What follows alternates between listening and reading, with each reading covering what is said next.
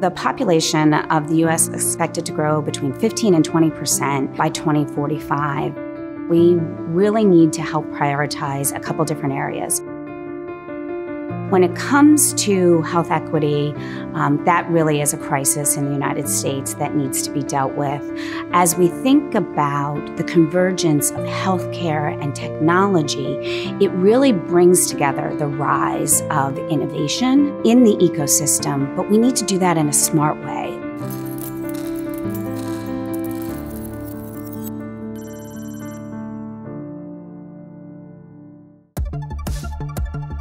Over the last 12 years, the Science Center has supported over 600 startups in our ecosystem who have gone on to raise $1 billion in follow-on capital and have a persistence rate of 85%, which is amazing. The Science Center fills gaps that life sciences and healthcare technology companies face on their pathway from bench to bedside. We sit at the intersection of innovation and entrepreneurship and economic development and really serve as an innovation intermediary, which is really the connective tissue of all of these different activities to accelerate new ideas and solutions into the marketplace. The key with our commercialization programs is really to offer to the startups the right expertise at the right time in the right amount to help them towards their next fundable milestone. Our latest economic impact report showed that the activities of the Science Center contribute to a $13 billion economic impact in the greater Philadelphia region. The Science Center has many programs that independently power progress and impact lives. It is these intersections that connect potential and opportunity to unlock possibilities. Stell Life is a technology company where we have patented technology that passively pairs with the kinds of devices you use at home to take care of your health, like a scale, a blood pressure cuff, a thermometer, a pulse oximeter. Many low-income individuals have phones that have very limited text capability, don't have Wi-Fi, or are shared between people or families. We take that data and we transmit it directly into your medical record.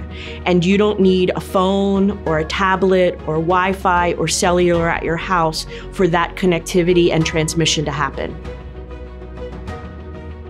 Pre-pandemic, and we were subleasing space, and when COVID hit and all the companies had to close, they evicted us.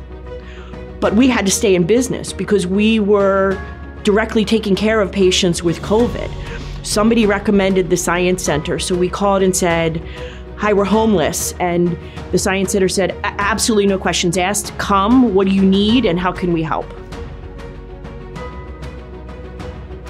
In Philadelphia, that means bringing together the right people and the right organizations. No one organization can do it alone, so it's really incumbent to bring together the ecosystem. At Om Life Tech, we are developing RNA targeting therapies for cancer and diseases of the nervous system. We are trying to find pharmaceutical companies who may want to license our asset for further development or who want to collaborate with us so that we can co-develop this asset towards IND-enabling studies and phase 1. Science Center can help us, or we can work with them in further streamline the process, because they still have a lot of connections to pharmaceutical companies. And here also we have this program by the Science Center called Venture Cafe. We go down, network with people and try to meet with fellow CEOs, fellow founders, and try to see what problems you have and how we can solve them collectively.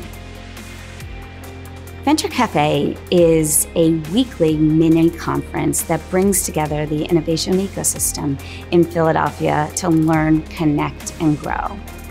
Venture Cafe happening on a regular basis really enables a home for Philadelphia innovators, creators, investors, and entrepreneurs to know that on a Thursday evening, there's going to be a group of like-minded people that they can connect with.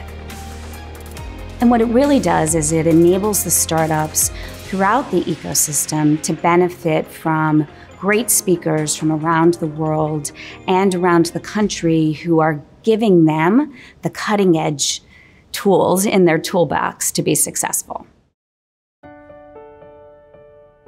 I'm one of the more senior members of the startup community here at the Science Center. So this was a really big learning curve for me to be able to come into this environment. And so while I've had the benefit of being able to knock on the Science Center leadership's door and say, what does it mean to go to a venture capital company and ask for money? Like, can you guide me on that? They've also been able to knock on my door. We've done really creative things together, like develop NIH grants. It's been an interesting journey being both student and teacher, and I think everybody in the Science Center plays a little of both of those roles. And that's, I think, what makes it unique and really innovative. Our STEM education program is free year-long programming for Philadelphia high school and middle school students. It really is a skilled-based career exposure curriculum. A lot of the premise is you can't be what you can't see. Many of the students who participate in the program don't have family members who are in the life sciences or healthcare ecosystem. We're exposing them to this thriving, family-sustaining career opportunities. The Science Center is a natural convener with such an amazing history and ecosystem that wants the organization to thrive and be successful, who needs us and our amazing team here at the Science Center to continue to partner with them and collaborate to help the next generation of entrepreneurs, of STEM talent, to really create a richer Philadelphia ecosystem. What's not to love about that?